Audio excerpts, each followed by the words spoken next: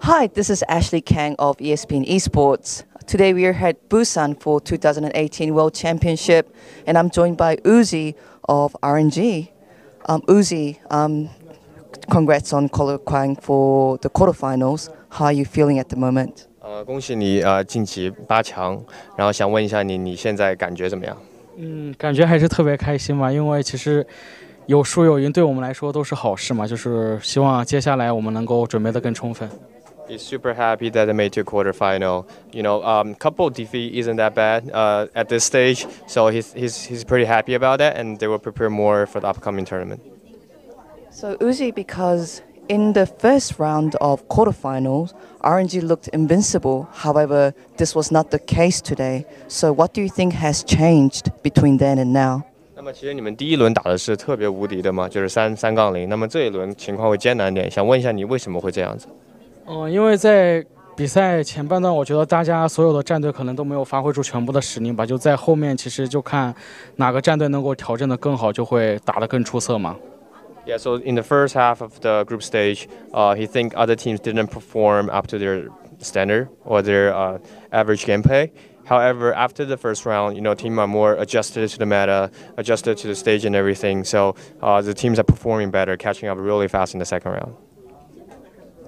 So RNG likes to play a composition where all the resource goes to the ADC. However, there is a criticism that it makes RNG more susceptible for early game aggression, which we have seen for Team Vitality and C9. What's your opinion on this, Uzi? 就也有人评论，就是说 RNG 可能有的时候太多的资源都倾斜到 ADC 这边了，然后也导致你们可能前期会劣势一点。然后比如说可能今天打 C9和 VIT 这场比赛可能会出现这种情况，想问你怎么看待这种观点？我觉得好像大家没有看得特别清楚，我不是特别认同这个，就是今天的2场比赛，我没有特别认同这个问题吧。So he doesn't really agree to this opinion, especially for today's matchup. Like the reason why they lost to C9 and VIT is not because RNG choose to give all the resources to Uzi. Yeah.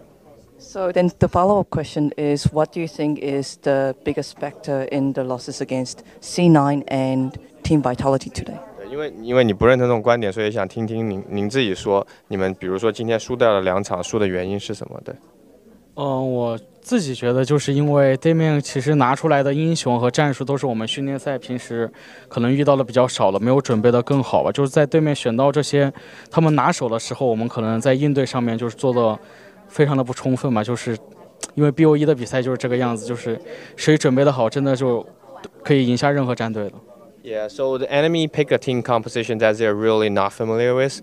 They rarely see those champions in their scrims, so they weren't, fully prepared for it. So that's what happens in BO1s. Everyone can throw you off, so you have to be well prepared. So RNG has still progressed to quarterfinals. Does Uzi think if there is anything they have to change in order to make it all the way to the final? 对，那你们接下来要准备8强了，你们有什么需要改进的地方吗？这样你们才能一直打到最后。我觉得就是我们整个团队都能够虚心的去学习一些新的东西吧，因为现在大家都有很多新的尝试都会出来嘛，但是可能需要我们更多的去学习，才能够就是拿到更好的那种状态嘛。Yeah, so the team needs to be humble, needs to be modest, and to learn from everyone. Because as the tournament goes on, more stuff will come out. So the team that's more adapted to the latest meta will go all the way to the end.